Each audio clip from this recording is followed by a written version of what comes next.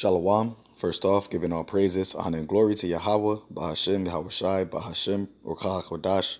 Double honor to the apostles of Great Millstone, hold on to the truth of the gospel of YAHAWASHI from.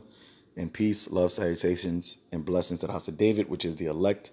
Yahweh is the Heavenly Father's true name in ancient Hebrew, the God of Abraham, Isaac, and Jacob, the God of the Israelites, and YAHAWASHI is the name of his only begotten Son, the Savior, Redeemer of the nation of Israel, starting with the elect, who the world ignorantly calls Jesus Christ. I just wanted to, touch on this real quick. This is from Yahoo News. There was a 60 Minutes episode last night, Sunday, that basically spoke upon the revelation, the revealing of the Esau's government, manifesting, letting it be known that they actually know that so-called UFOs are in fact real.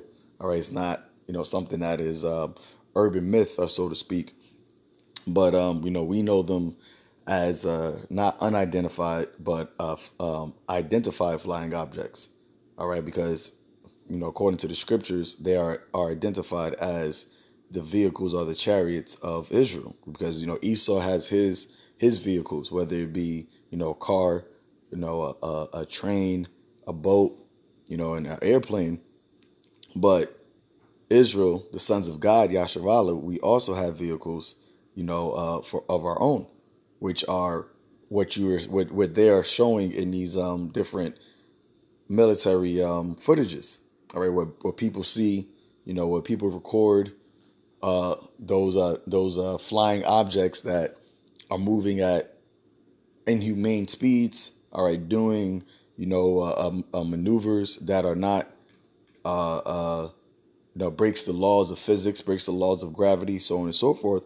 Those are the vehicles that we're going to have and inherit when the kingdom is established. And those vehicles are the actual vehicles of our salvation as well. How we're going to be delivered out of the destruction that is going to take place here in Babylon the Great, right? Which YAHAWASHI and the angels, our celestial brothers, are coming in those vehicles to wage war during World War III, and those vehicles, just like Esau has his, airplanes, his F-35s and his B-2 bombers and things of that nature. Well, guess what? YAHAWASHI and his army also have, Air Force. All right. So it says UFOs are very real. 60 Minutes reports they're still unidentified and they aren't American. And, they say that because America prides itself on having the greatest military force, the greatest Air Force. All right, their weapon, their technological weaponry. But these vehicles, all right, these flying objects that are being reported, you have, by the Navy or by these, airmen, they're saying that the technology that they're witnessing is far beyond what any aircraft that that American has. All right. So let's read this real quick. It says, we have tackled many strange stories on 60 Minutes, but perhaps none like this, CBS News correspondent Bill Whitaker said on Sunday's night show.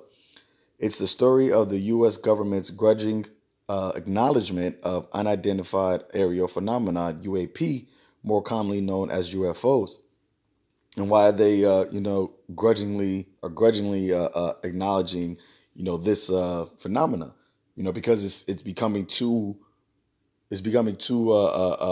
prevalent, it's coming too prevalent, and ultimately because the Lord is having, everything come to light, as the scripture says, that which is, done in darkness, everything should be brought to light. See, Esau been knew about these things for centuries, man.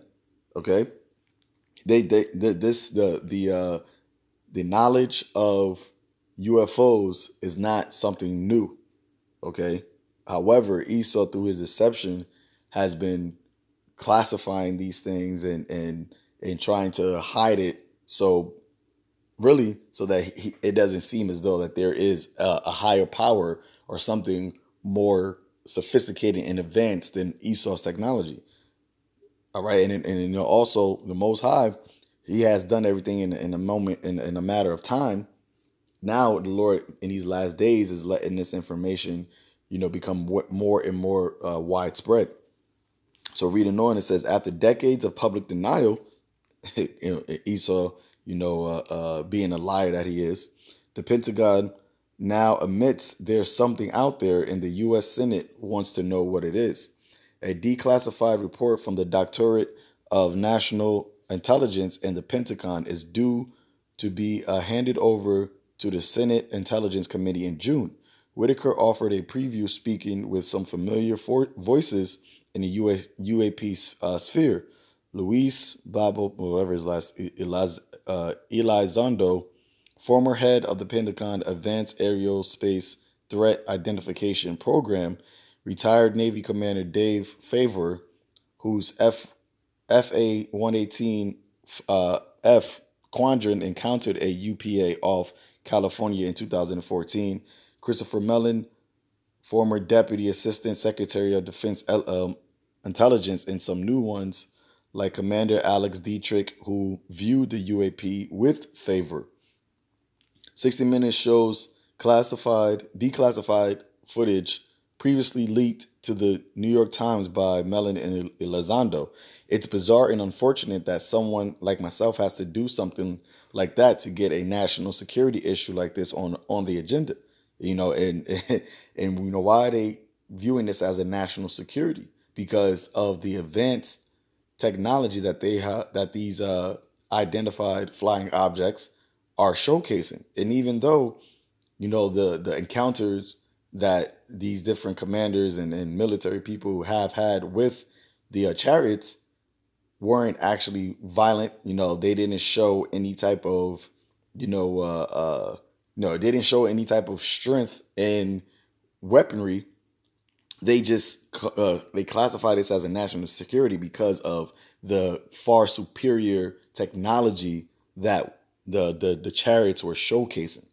Okay, because being able to go from 0 to, I believe they said, thousands of miles per, moving thousands of miles per second. All right, just like that. That right there is, and something like that is not based off of this realm's technology, because Esau, he has whatever technology that this realm has.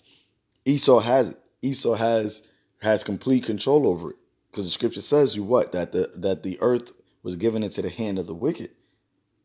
So Esau has searched out this world for based off of what the Most High has given him.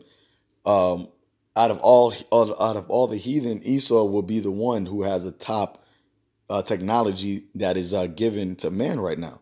But what they're witnessing is something that is not man-made. All right, so it says, everyone Whitaker spoke with underscored that unidentified means just that. That unidentified means just that, not yet identified. There's no evidence these phenomena are extraterrestrial, and they are a potential national security risk no matter who created them, because the technology seems far beyond what the U.S. can currently produce. All right, and it's not even extraterrestrial; it's celestial. It's coming from a different realm. It's coming from a different.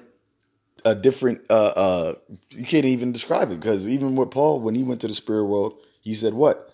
That there was no lawful words for him to utter what he saw, meaning that there is nothing that you can compare the spirit world to when you look at the physical realm that we're in right now. Okay? And that's why it says the technology seems far beyond what U.S. can currently produce. So it says Mellon said that UFOs are not secret U.S. government technology, and I can say that with a very high degree of confidence, in part because of the positions I held in the department. I know the process. So this man who has, this credible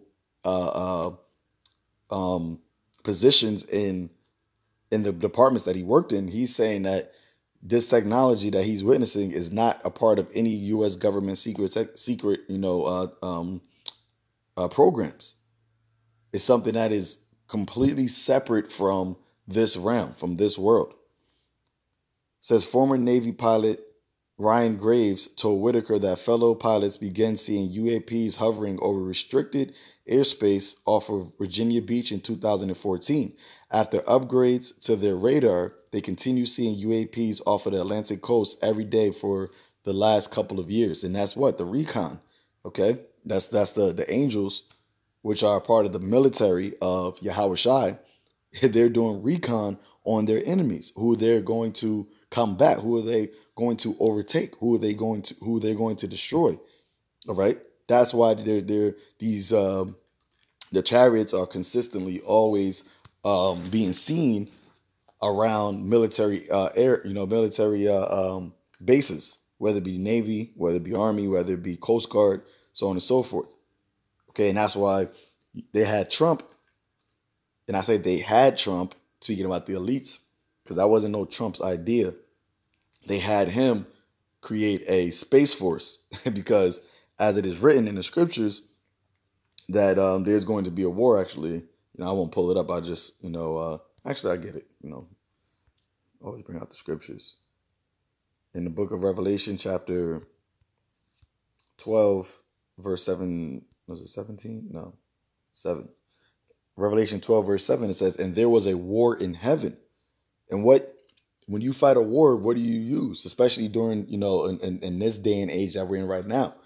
All right, even in the ancient world, the chariots, the men that was on the chariots, those fighters were the higher ranking or higher skilled fighters. If you had a large chariot platoon, so to speak, you're going to have an advantage, because being a footman is one thing, but being on a chariot, on a horse, and the chariots on the back, and you fighting from there, it gives you an advantage, because it'll be harder for a footman, people that's just on their feet to attack you, and you can move at a faster pace, and with precision.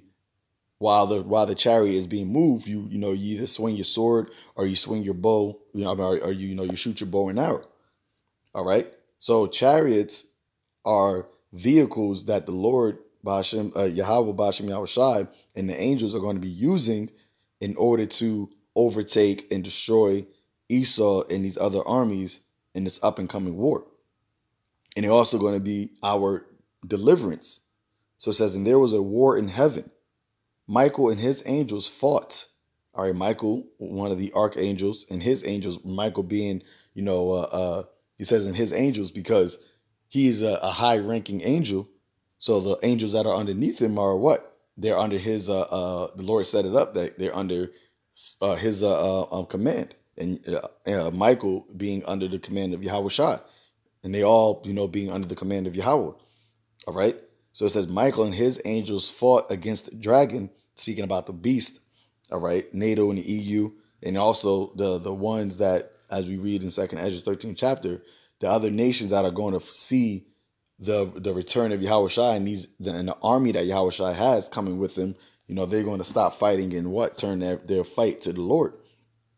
And it says, and the dragon fought in his angels, meaning what? The Space Force, the Air Force, the Navy, the Marines, the Army, Coast Guard. Those are all the angels, or the military of the dragon. So it says, but what? And prevailed not. So the dragon, the beast, Esau, is not going to win this war. It says, neither was their place found anymore in heaven.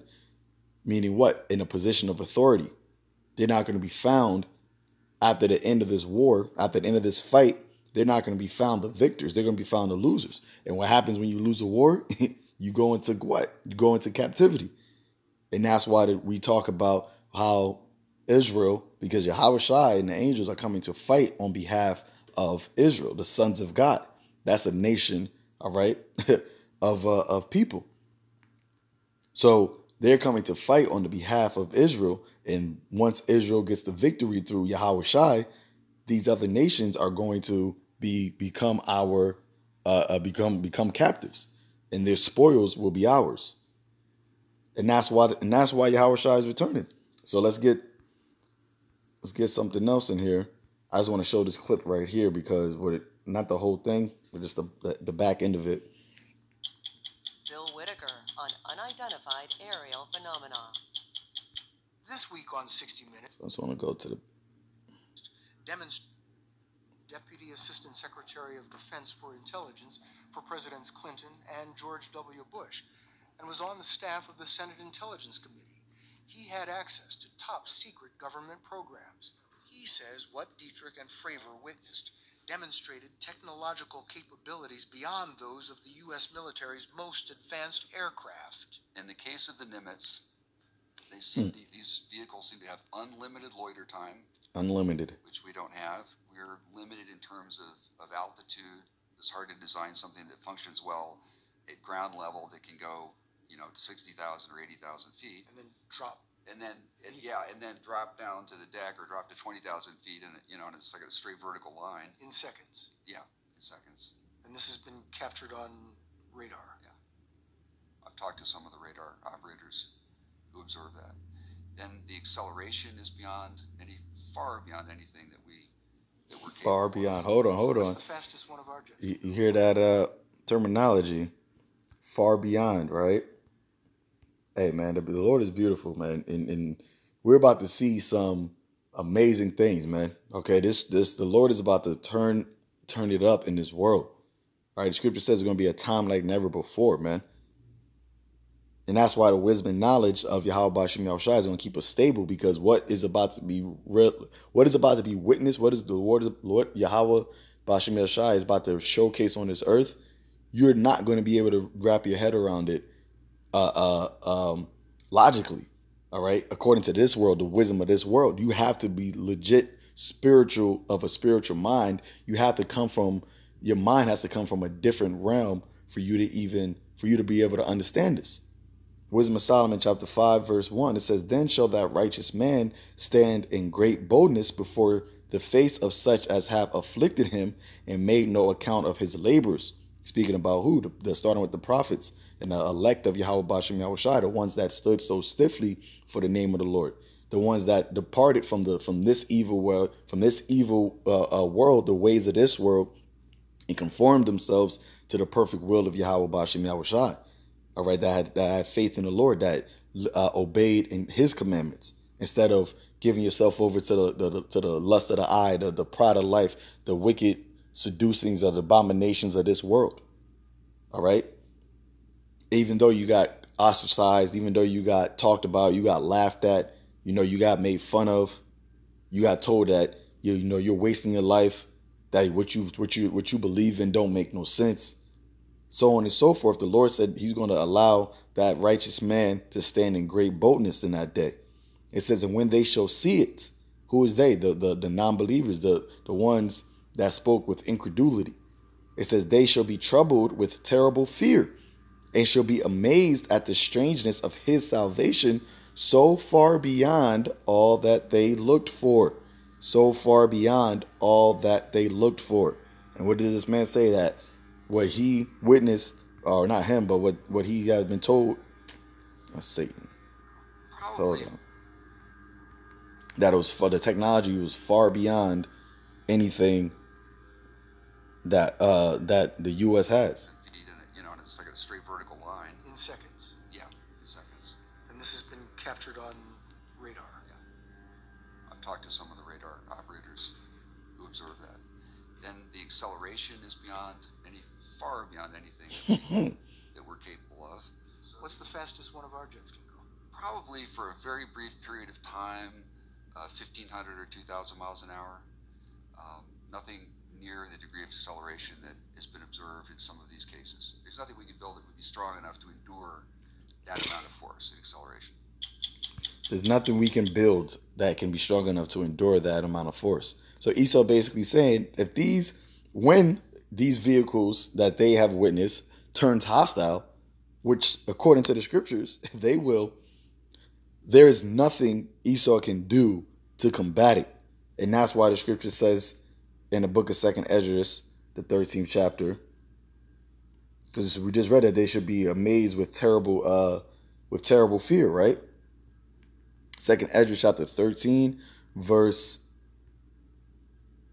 boom, 8. It says, and after this I beheld, and lo, so actually, let me read it, verse 5. It says, and after this I beheld, and lo,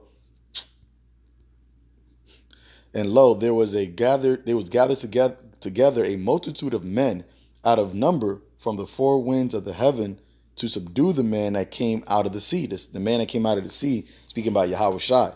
And the sea is not talking about a literal sea, but it's really talking about the heavens, the firmament. All right, the Shemayim.